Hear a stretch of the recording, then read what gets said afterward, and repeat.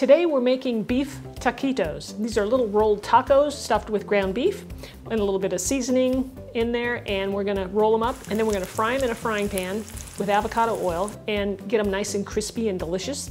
And then we're gonna serve them with a simple avocado cream sauce over the top. You're gonna love it. It's got a little lime and cilantro in there.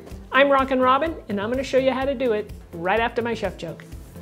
All right, so here's chef joke number 1. Number 2 is gonna be a little bit later, and so stay tuned for that. All right, here we go. Why are tacos such bad conversationalists?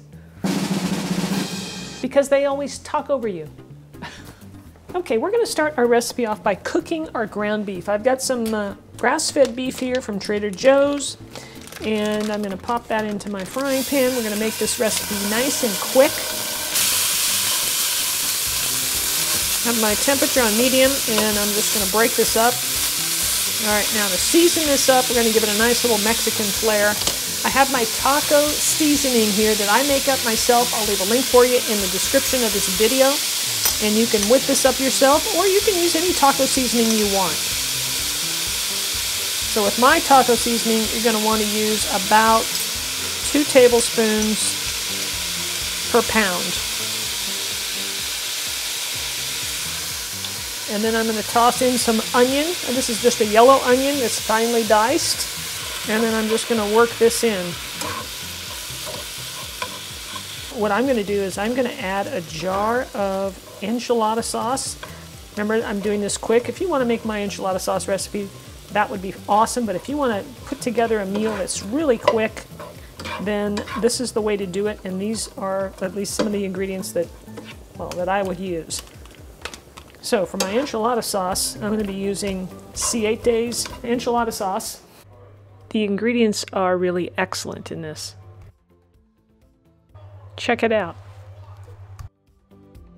So yeah, wait till your ground beef is done, and then we'll add about a half a cup of sauce to this. Ground beef is done, so now I'm going to add some sauce to this, and I'm just going to put, like I said, about a half a cup or so, not a whole lot. I have a nice gluten-free enchilada sauce, if that is, you know, something you might want to try. It's awesome. So we'll add that in there. And then I'm just going to set this aside because it's just going to be ready for when I need it to stuff my taquitos. It's time now to make our avocado cream sauce. So I'm going to take some cilantro here and just cut off a handful, a nice bunch like that. Remove any really large stems that you see hanging out. Just toss those aside, we don't need those. My cilantro is organic, by the way. I'm gonna give it a little chop. Don't really need to because we're gonna put all this in a food processor. So we'll toss that into the food processor. I have a couple of avocados here that we're gonna cut into and see how good they are on the inside. Oh, these look good. You're gonna use a couple, you know, if they're smaller, use 3. Or if they're, you know, not perfect inside, use more. We'll just scoop this right into our food processor. Oops. Sometimes the avocado attacks me when I put it in the bowl. Oh well, missed my foot. So I'm going to put 2 avocados in here. Now we'll take a couple of limes. I'm going to rinse them off first. They are organic. These are organic. We're going to zest them and juice them. So you want to zest first and then juice. It's just easier. You get those nice oils from the lime in there. It's really good. Now that we've zested the limes, we'll go ahead and cut them in half and juice them into our mixture.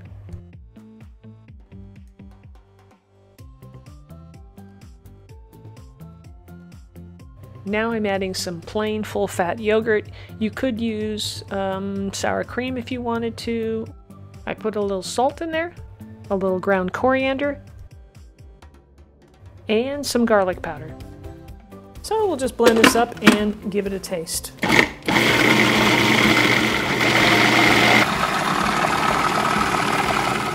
It's the time to take a little taste and make any seasoning adjustments.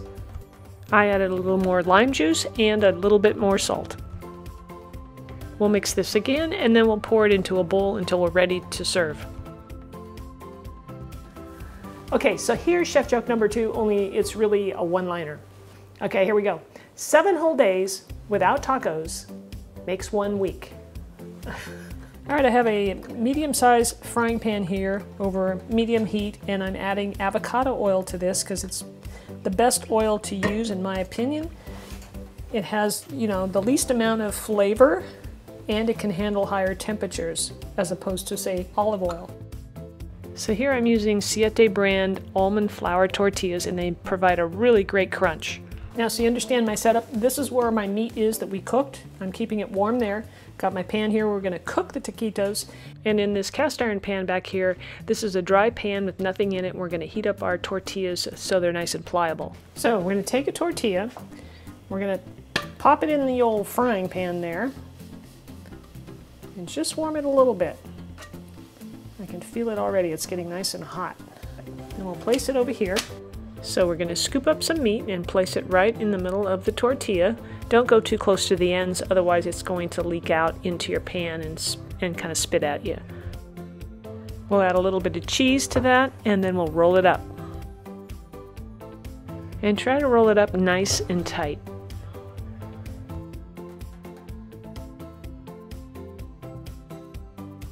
Heat up another tortilla and do it again.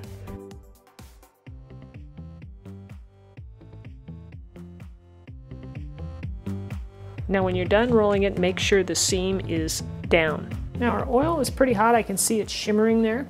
You want to be really careful when you're working with this because that grease is hot. So now when you go to pick these up, make sure you pick them up carefully. So grab that seam down there with the bottom, your 2 fingers here, these guys, and just bring it over, and I'm going to set it in. Now the splattering comes from the oil getting inside, touching the meat and the cheese, and it's kind of splattering. You really don't need a lot of oil. I probably put a little bit too much in there. It'll be fine. And you're going to let it cook just a little bit until it starts to turn a golden brown.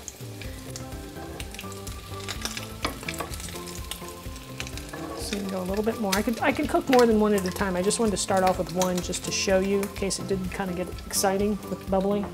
Let these cook a couple of minutes or until they turn golden brown, and then we'll turn them over.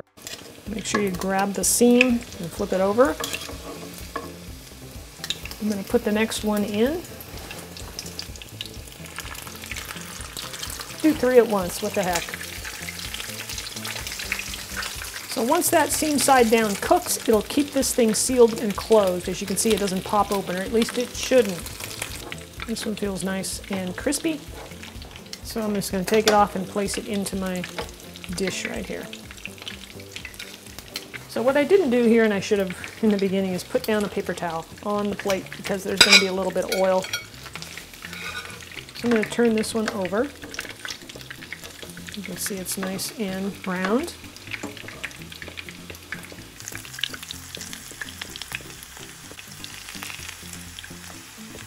Our taquitos are done.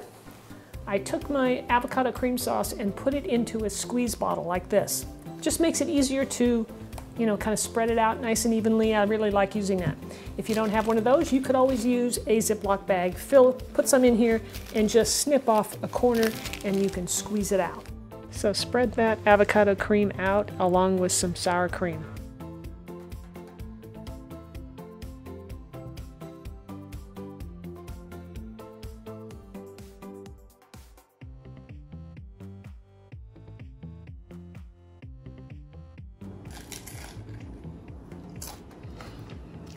Hear that crunch? That's what I'm talking about. Beautiful flavors going on here. It's nice and crunchy, which is just delicious. The meat mixture has a nice little zip to it.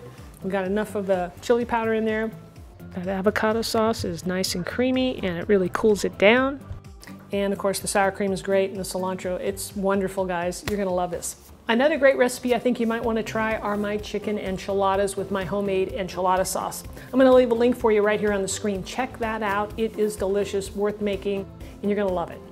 Thanks again for watching. Don't forget to subscribe to my channel if you haven't already, and leave me a comment because I, of course, love to hear from you. And if you enjoyed today's video, smash the like button to let me know. All right, we'll see you next week for another rockin' recipe.